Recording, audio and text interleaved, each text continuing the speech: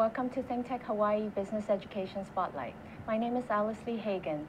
Today with me is a guest of mine, Mackie Jones. She is the Senior Human Resource Consultant with Planning Services of Hawaii. Welcome, Mackie. Thank you, Alice. How are you? I'm doing just fine, and it's Good. great to have you. Thank you. I have to let you know that I was just thinking about the interviews that I've done, and you are my first human resource person. Really? And yes, and it's an honor to have you.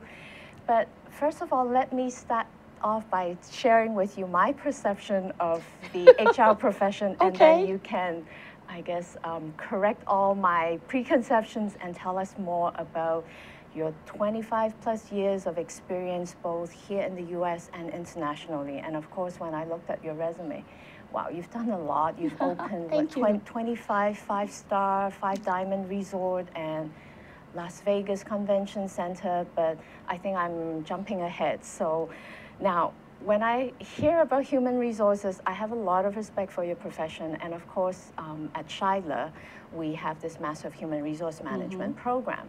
But then we also run a lot of other programs, and I can't help but notice, well, there are a lot of people interested in human resource management, no doubt of that. But I also realize that most of them are women. And they have a very different dynamics than, for example, the Executive MBA program, which really draw upon a very diverse pool of people from different professions. And then, of course, when I think about my work, human resources, I go to them, I get their help with, I guess, recruiting. There are other scenarios, maybe some unpleasant situations with personnel. So that is my understanding of human resources. So I guess I have to turn to you and ask, give us a quick overview of HR, and then after that, I'd like to show a very quick clip of what I found on the internet. Good. You know, human resources has changed, Alice, so dynamically. In the old days, they used to call it the mother's position, because a mother, anybody that had a small child, they would give them that job because they thought it was just nurturing the employees that were hired in the company. Over the time, you almost have to be a mathematician, because think about any company, who is your greatest expense? It's human resources, it's the people that you employ. You have to be a lawyer, because you have to know federal laws, labor laws, state laws. Hawaii is a very unique state because we have our own state laws, just like some other, each state has their own, but Hawaii has a unique one. When they always talk about laws, they always single out Hawaii, California, and Massachusetts, just because of the uniqueness.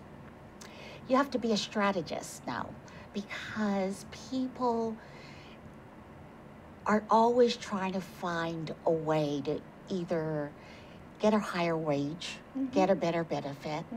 But I think the most important thing about this position right now is you really have to be honest and look somebody in the eye and be able to tell them the truth and be able to say, this is really what it is. This is what's happening. This is where you're failing. This is where I can help you. So it's a strategist, you're a cheerleader, you're their biggest support. Well, I guess this really reminds me of your resume, because you, I guess, what captured me when I look at your resume was, okay, you have 25 plus years executive experience, but you are into strategic planning. You talked about that. Leadership, innovative thinking. So that's all the things that you just kind of summarized. Now, you mentioned that Hawaii is unique. Hawaii, California, Massachusetts are unique when it comes to a lot of these HR issues. Can you elaborate on that for a little? Sure, I can. Hawaii is unique in the sense that we have had the Hawaii Prepaid Health Act. So for those of us that were raised in Hawaii, I was born and raised here. Then I left here. I haven't lived here for 34 years. And going around the world and living in different locations, I really realized how much we in Hawaii take for granted that anytime we work anywhere for more than 20 hours a week, we got medical. Whereas there's a lot of states that you can work full-time and you still don't get paid for medical. It's good to know that, and it's great because, well, you said that you were born here, you went away, so you have a very different perspective, and probably somebody who is more appreciative of what we have here. Definitely. And I think that the other difference is, and in fact, we're going to see this clip, and I love this clip, and I'm so glad that you brought it in when I'm here, because Hawaii also has a culture where we have the loyalty. When we work for an employer, we have a loyalty. In the younger generations, you see the flip-flop. You know, they'll change jobs much more, and that's because they are in what I call the IT generation. They text. My son can text, and he's right downstairs, and he will text me something, and I have to laugh because I'll call him on the phone and say, let's talk. So the whole generation of the loyalty and staying with a company, you don't have that anymore. So you're seeing people turn over. So in HR, I've had to look for some really innovative ways to recruit and to interview people. Wow. Now, maybe I can ask you to hold your thought on that. And producer, if you don't mind starting to roll that clip here. So I guess while we're sharing this video, I got this on the internet, and they are talking about the changes in human resources, not a sense that in the profession, but people as a resource, how, for example, especially this one, it's named the richest in the world, largest military. Well, it really depends on the context. And you will see in the next slide, they said, well, in 1900s, it was Great Britain, but then over time, it was the US and so forth. And I guess they have really some interesting statistics. And I was really blown away when they say that, okay, guess which country will have the largest number of English speakers in 10 years? And this video was from 2009. I would not have guessed that. And of course, the answer will be China. I don't know how they determine those statistics. I mean, have you seen that sort of numbers before? I worked with a company that had a hotel in China. And this is a number of years ago when we had the hotel. And I was so surprised that I had to find what they called an American cook. And I said, we're in China, why would we want an American cook? Because we were one of the only few American hotels there, Americans still wanted egg over easy. They didn't want a steam egg that Chinese would have, or they wanted bacon. No one knew what bacon was. But yet now, culturally, we went through this stage, and I don't know if you recall it, where every time you called in airlines for reservations, you were actually calling India. Did you remember that, and how frustrating it was? Well, surprisingly, you're now calling China. Really? And you don't even know it. That. No, I didn't know and that. their flair and their accent and everything is very localized. But there's a lot of hotels that are using Chinese companies for their reservation lines. So then that fact is true. It is true. Wow. Now, I know that we were talking about this Chinese hotel hiring a U.S. chef, but I know that some of the statistics went well. We were showing the statistics of, and you alluded to that earlier on, that 1 in 4 employees have worked in the company for less than 1 year, and I guess 1 out of 2 has worked there for less than 5 years. So many changes, and I guess we are kind of exploring, or we're talking about these changing trends. So what can you tell us? Well, you know, when I got into consulting, when I got back here a little over a year ago, one of the jobs that I was asked to work with was Planning Services of Hawaii. Planning Services of Hawaii is a full service. They have 4 divisions, and they have an insurance broker division, so they sell medical and dental and vision. There's voluntary benefits because so many people don't realize that you hear the term 80-20, meaning that your coverage is 80% covered by your medical plan and 20% is covered by you. Well, if you have a catastrophic claim, 20% could take almost your entire year's salary. So they have what they call voluntary benefits. So you can, like an AFLAC, you hear about the duck, you know, the AFLAC. That helps you pay for that 20% or the deductibles. And then we have a division called Human Resources Consulting. And the reason that the company started, they're old friends, and they said to me, with your experience, come in and help companies think outside the box. And I love the word that you use, it's innovative. And I use the word creative. Give you an example, as I'm writing employee handbooks, I'm getting to meet different clients all around the world because it's now required that companies have to have a handbook. Oh, okay. But they have to fill it with federal and state, you know, FMLA, and about holidays and about vacation. Things that are not necessarily exciting that you want to jump up and to go, wow, this is so exciting. But let me give you an example about a pet company. There's a pet company out in Waikele that said, Mackie, help me write your employee handbook. And as I got to know them, they're offering to say to their employees, come in and shampoo your pets here at work. Use our facilities. So they're encouraging their employees to walk the talk that they're doing. Well, they're giving discounts. I'm glad you brought that up. Okay, as you said, writing an employee handbook may not be the most exciting thing. And of course, I myself am an employee, and I mean, do I really go and look at that handbook? How do you encourage that? Well, we encourage it because we do orientation and we make it exciting and say, you know, you don't necessarily read this, but when it happens to you, how do you interpret it? So when I tend to write a handbook, I don't write it over an 8th grade reading level. I want them to understand that this is benefits that are for them. These are laws that are protecting them, not necessarily the employer, protecting the employee. You know about Silicon Valley and Cupertino, that area, which is the .com era. When I was doing consulting work, there was an energy drink, and I will remain nameless, but there was an energy drink, and they said, Mackie, we can't keep programmers. We can't keep people and our staff. What can we do? And I said to the manager, the owner, I said, how much outside of the box do you want to think? And he said, totally outside of the box. So it was a big, huge warehouse, and he loves dogs. And so he encouraged everybody to bring their pet to work. Wow. That was like a winner. So I said, if you had a dream job, what would you do?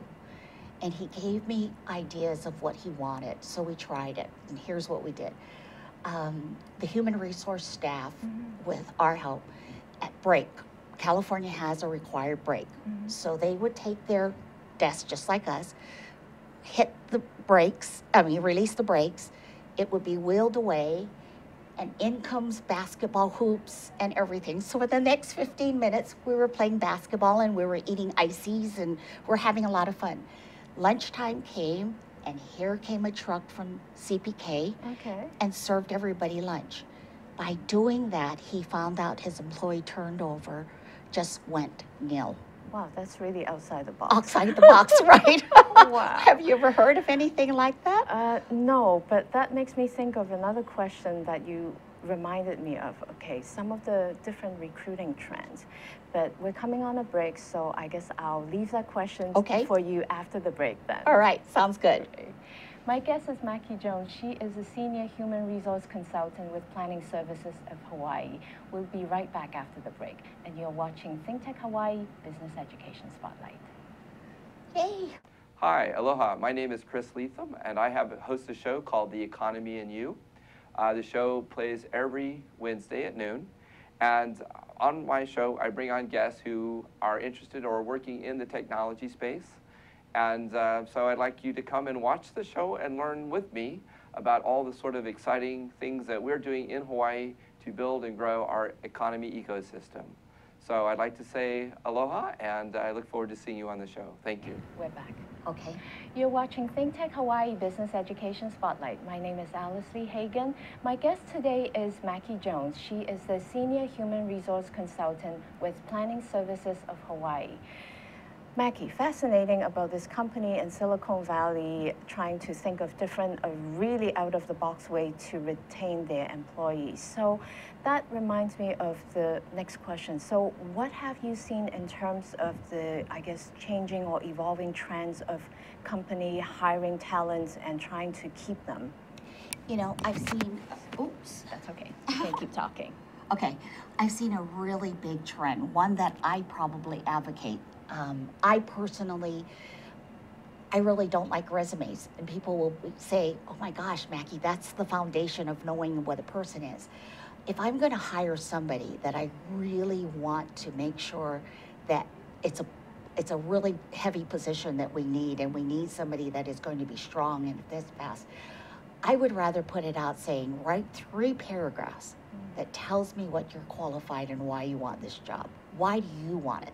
Not your qualifications. Tell me why you want it. Mm-hmm. We started doing things with companies by saying, don't do the employment hall. Don't do the application filling. Oh, okay. Let's have a coffee hour.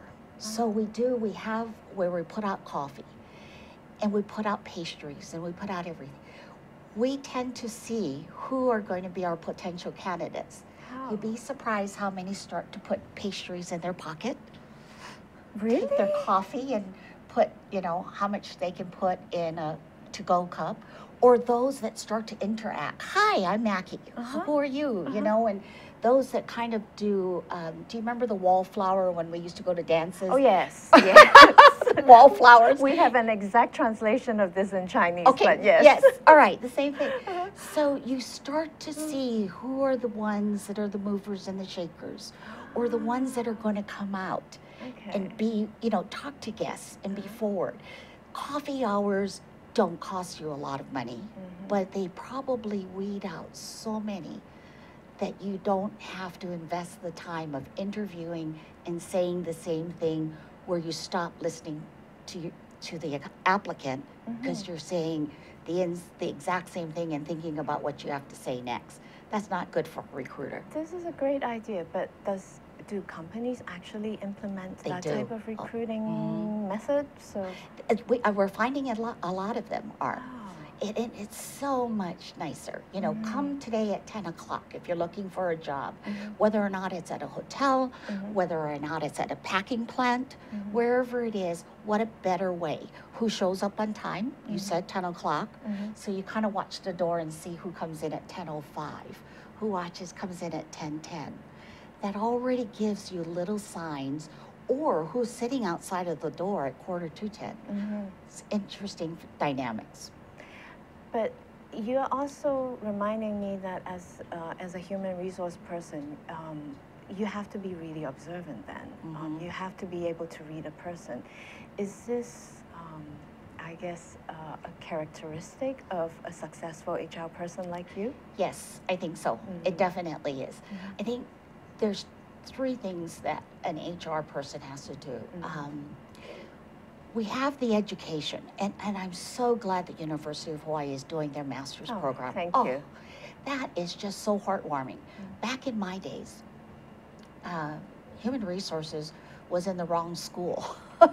We had to major in business and minor in psychology, you know, because there wasn't really anything that had human resources. It's so fantastic what the University of Hawaii has done. And if you meet the people there, it just brings you warm feelings, because they're doing something that a lot of companies don't. And one of the questions that is always asked of me is, they say, Mackie, what do you think is missing with today's HR people? Great question. And I answer by 2 things. OJT, on-the-job training. Okay. I would love if I could take 10, 20, and say, come on and work at a human resource office. Okay. Come in and work and just see what we do every day. So what type of people would you be looking at, and what type of on-the-job training would you be Any providing? college student. Any college student. You know, I was at a SHRM breakfast the other day, and across from me sat one of the SHRM interns. And she said, you know, Mackie, I'm really thinking of getting into hospitality. And I said, oh, great. What area would you like to get into? And she said, well, I'm not sure if it's marketing or human resources. And I said, okay, then let me ask you this. Have you already thought that you're willing to work 24/7? And she stopped and she said, 24/7? I said, a hotel never closes. So even though you're in human resources or in marketing, a group could check in at 10 o'clock at night.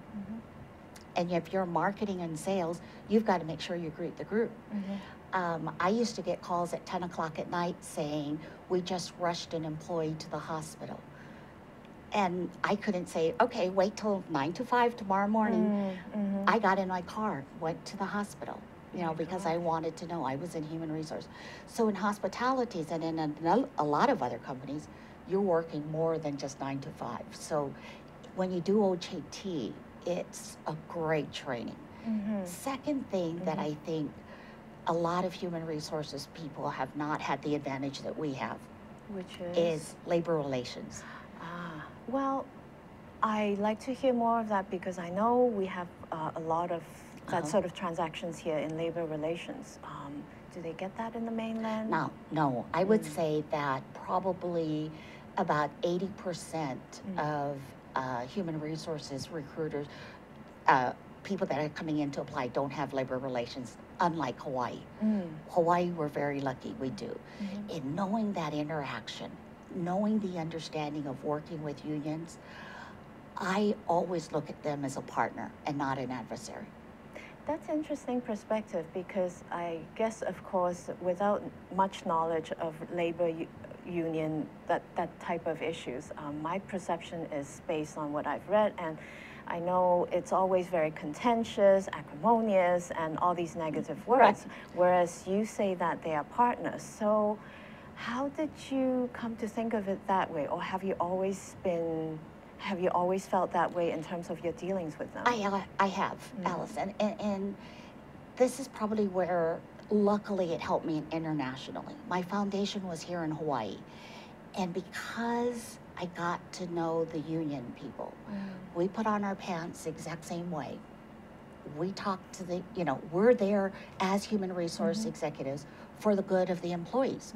So I used to look at the union and say, we're on the same side.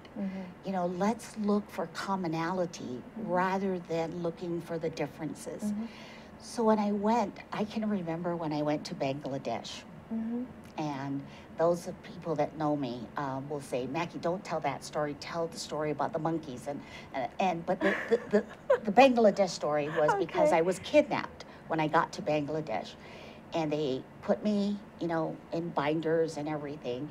And they put me in a room and gave me bread and water. And I said, guys, I'm here because I'm here to help you. You know, we've got a contract to solve. Why are you kidnapping me? Well, they did it for show. They wanted pictures. They wanted to do it. So they said, you have one phone call to the mainland, anywhere in the U.S., anywhere you wanted to call. So I decided to call my husband because I knew that he wouldn't react. So I called him, and it was 2 in the morning, and he said, why are you waking me up? I know you're going to be okay. Bye. And hung up. Oh my gosh. So he wasn't worried, because if I called anyone else, they would have worried. Can you backtrack a bit? What brought you to Bangladesh, and who were these people who kidnapped you? And I was there because we had a hotel there, and it was the union contract that had to be settled. So I went there to help settle the contract. And Alice, listen to what was their biggest gripe. It wasn't wages. It wasn't medical or fringe benefits. It was the fact that once they skipped from entry-level position, which was like a dishwasher, to a busboy, that they, in the union contract, was not afforded another maid at home. okay. So how did you get it resolved? And I mean, there must be so many surprises and things that you do not expect. So how did you deal with that situation? In the culture, you learn the culture.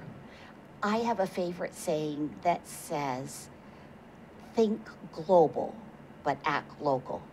And that could be said for any company.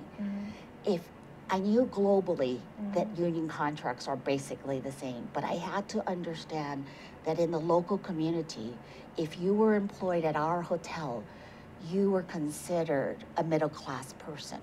Oh, and as a middle-class employee, you should have had 3 servants at home. So it's very status. How long ago was this? This is in the early 2000s. My goodness. Imagine that. Now, Bangladesh is so far away from us, and actually I do know of one lady from Bangladesh, and the situation there, I guess they have difficult situations there. But how did you actually get involved and to be able to understand the culture? I mean, it's all great to say that we have to think global but act local, but when we don't even know what local means, so how do you do that? You know, one of the things that I did when I was with the hotel company, we were in 14 different countries. And so we had hotels in 14 countries. And my first assignment was to go and see all of these countries. And I said, I want to do 5 things when I go to each country. And everyone picked up the paper and said, okay, she's coming to visit and she wants 5 things. And they would call me and say, are you sure? Are you sure? And I said, I'm positive. The 2 things you can probably understand, and one is the embassy. I wanted to know where the American embassy was because we were bringing in expats. The second was the American schools. Everywhere in the U.S., I mean, we think for granted that our kids are going to go to public or private. When you go to another country, the American schools is where Great Britain and the Americas, everybody will go to that school because you're taught English. You're in a curriculum where you can come back and still keep on. The last 3 surprised everyone. One was the hospitals, because I wanted to know the conditions. What are the conditions if you got hospitalized? Whether or not it was an employee or a guest, I wanted to know what that is. The last 2 was the prison and the morgue. Why is that? Well, because like in Singapore, they cane people. In India, you know, so all of these different countries had a different way of punishing. Vanuatu, you know, we had Survivor Vanuatu, and after a while I couldn't watch Survivor because I knew right behind there was a 5-star property, and here you had people, these 2 tribes, you know, fighting for each other. But when in Vanuatu, if someone sent a box of marijuana, so we had a Canadian student that was interning for us in Vanuatu. So his friends just thought, what the heck, let's send him. Where's Vanuatu? Oh, Vanuatu is in below New Zealand. It's in New Caledonia. Oh, okay. All right. And so they sent him a box of weed, just as like you're in no man's land, so, you know, so it's imprisonment and it's death. And so if I didn't know what the environment was, I couldn't have turned around and saved him and got him out of there and said, look, you know, he doesn't know any better. He just arrived. Here's the circumstances. You confiscated it. He never took it. He never consumed it. We'll get him out of Vanuatu and he will never enter the country again. That sort of thing. So like in the morgue, in India, because the population is so large, they put it on stilts and they burn the body right away. Well, we couldn't have an American being burnt right away. So when someone passed, we had to know to send him immediately to New Delhi, where they had refrigerations, they had capabilities. So it was understanding those things. So it was understanding that culture, and that's what was so important for me. That's amazing. Now, you've told us some memorable experience, but of course I'd like to backtrack to how you became involved in all these international projects and trying to understand the international HR. But we are on our second break, so we can continue our conversation afterwards. Great. My guest is Mackie Jones. She is the Senior Human Resources Consultant with Planning Services of Hawaii.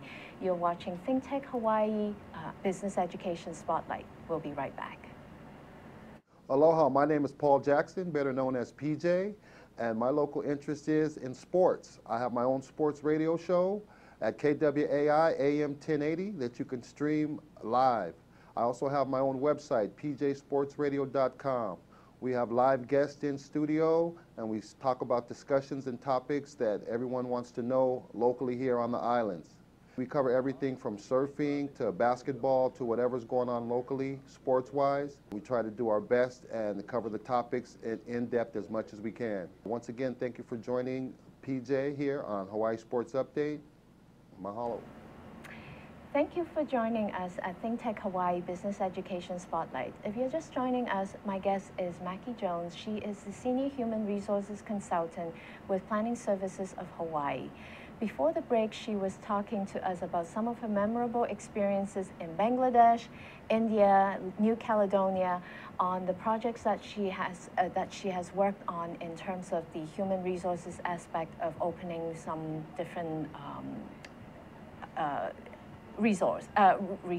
So, Mackie, so it's fascinating the 5 different things that you need to know to be able to develop these big projects in different countries, and you certainly have that perspective and the personality. I wouldn't be able to do the things that you talked about and to be able to think globally and act locally.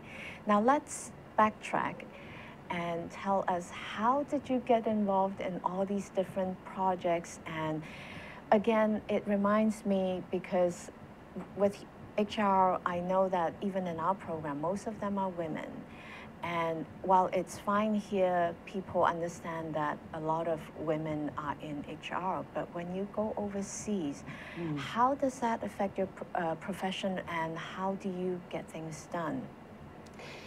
Let me start in the beginning, and let me start locally here. I think I started here, and I was very, very fortunate to be one of the first students in the TIM environment, the travel industry management.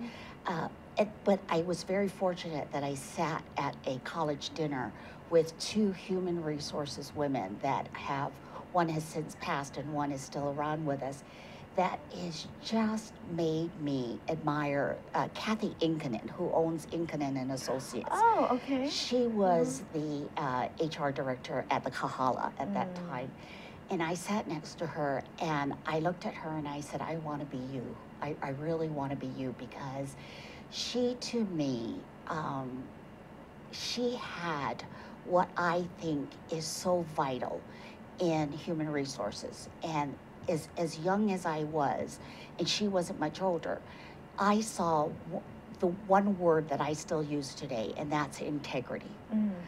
Being in human resources, we sometimes have to say the things that nobody else wants to say. And if you can't say them in a nice way, and allowing the employee to know that we don't make you late. You come to work late. We don't make you miss work by having absences. It's you that doesn't. So by coaching them and being a mentor to them, it helps the employee realize that by the time they're terminated for attendance, it's really them that terminated themselves. Oh, of course, yes. Yes, because no one else.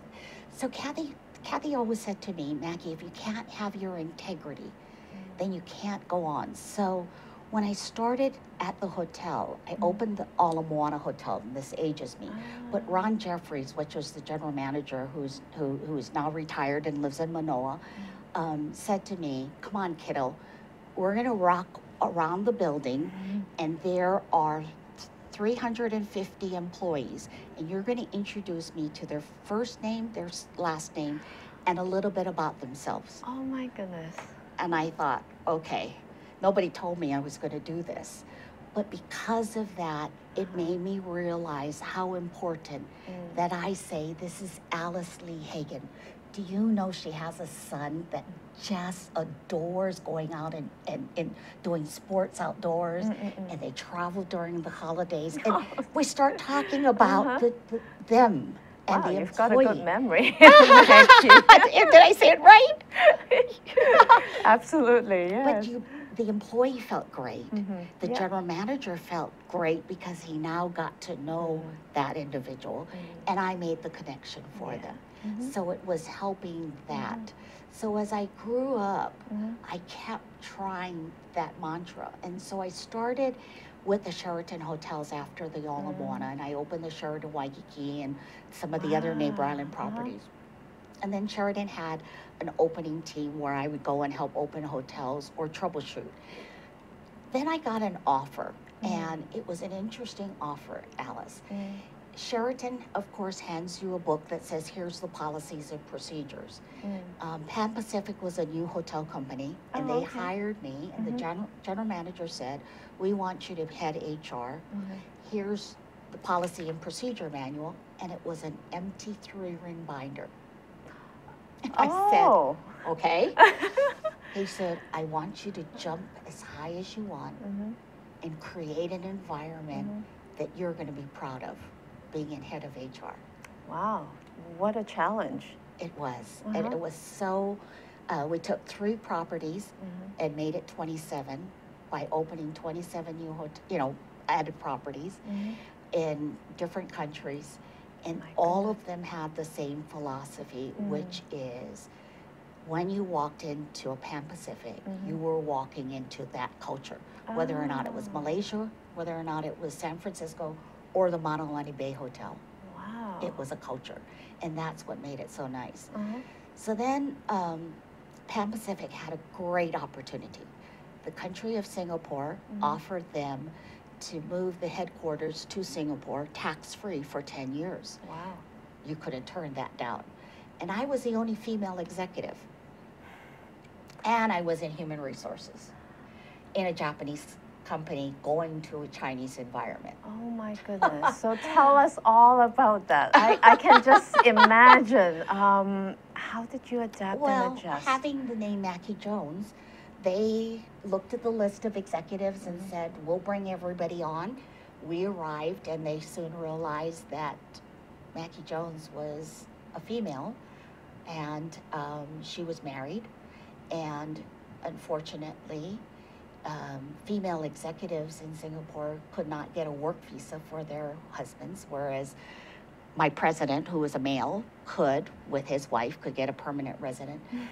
He couldn't get a work visa. He had to do a visitor visa, which means he had to go to Johor Bahru every 14 days out of the country.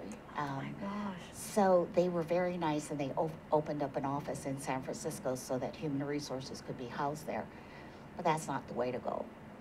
So did you commute? I commuted. From San Francisco to Singapore? To Singapore, yes. How long did you do that? I did that for almost 5 years, commuting around. Wow, my gosh. And then Caesars offered me a great opportunity. Caesars had, at that time, teamed up with Planet Hollywood. And they didn't have a casino at that time, but they were going to open up in the Philippines and in Malaysia.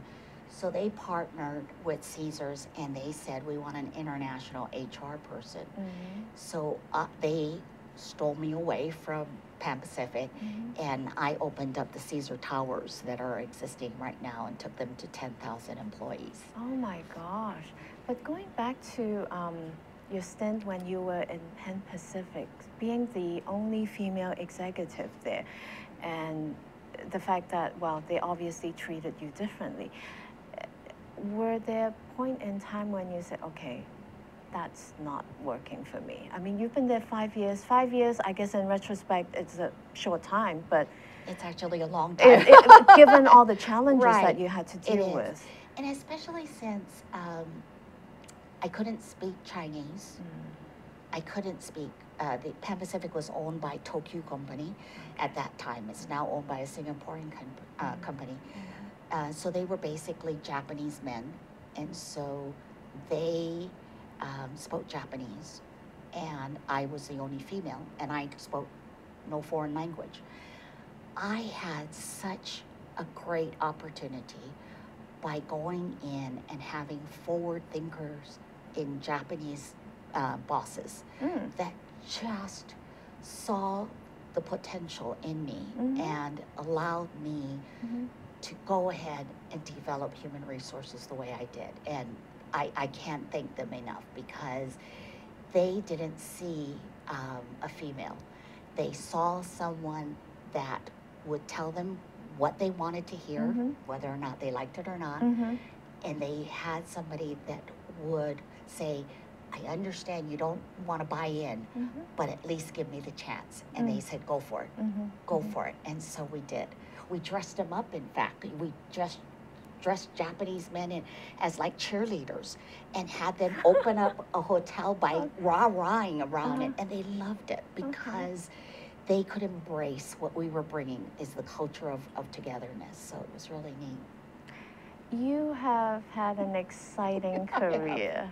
Do you miss that part, the traveling, going to different places, opening up resorts, facilities?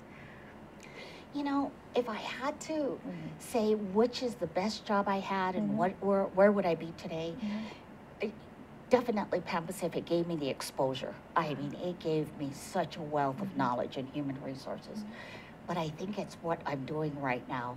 It's human resources consultant, because Alice, I have so much fun going, whether or not it's from a pet hospital to a pharmaceutical to a construction company that is just coming into Hawaii to work, and they don't know what slippers are, or they don't know what spam is. Okay. You know, or lunch breaks. I mean, that we're gonna go have a plate lunch. I am so fortunate that I can now, as a consultant, go in and help them take best practices and not start with bad practices. I see. And get them to understand that it's their culture. It's their company. It's their money. They have to spend it. So why not spend it wisely? And if they can embrace human resources and start off right, then what a great talent they're going to bring in. And they're going to attract the best talent. So I'm having the best time right now. Oh, great. So now when you say consultant, it sounds like because you work with really different industries, and whereas in the past, the focus is more on the hospitality side. Is that correct? Yes. Now, looking back at your 25, well, I guess a quarter century of experience in HR. You're being very nice, because it's a lot longer. But yes, thank you. Well, but you have a lot of great experiences. But just one question now, if you have to do things differently, now that you have all the hindsight, what would you have done differently? Oh. Or something that you wish you had known? Something that I wish I'd known. Okay, that's actually a good question. I really wish that we have elections every 4 years for a new president. And as a human resource person, we hunker down. We really do every time there's a new president. Because think about it.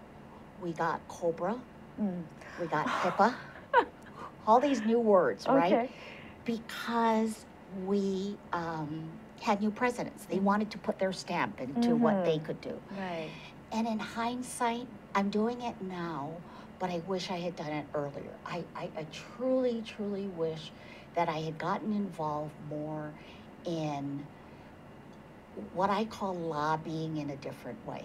It's educating our today's politicians in understanding really what the law changes that they are doing and how they're impacting companies all over the United States, from either making it or breaking it just by making this one change in law.